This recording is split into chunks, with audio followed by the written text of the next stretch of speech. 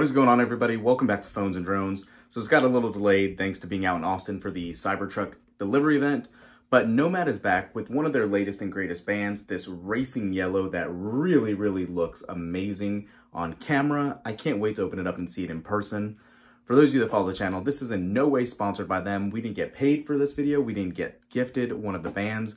We've purchased all of their other ones that we've done videos on in the past on the channel with our own money.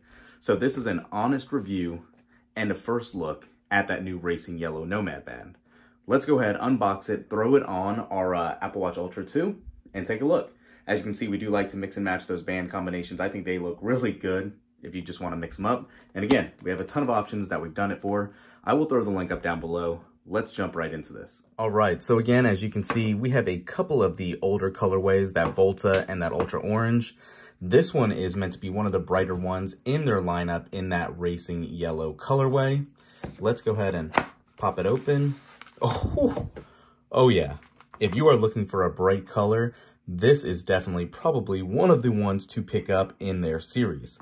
If you've never had one before, there's that little pull tab on the side that you can actually pull away, and it gives you a description on how to install it, as well as giving you a QR code. And when you flip it over, you have these couple of pins here to slide through and undo the band. There's one. And two. And here we are, that racing yellow colorway. As typically you would do, it's very simple to remove these bands. Just pull in, slide out, push in, slide out. And here we go.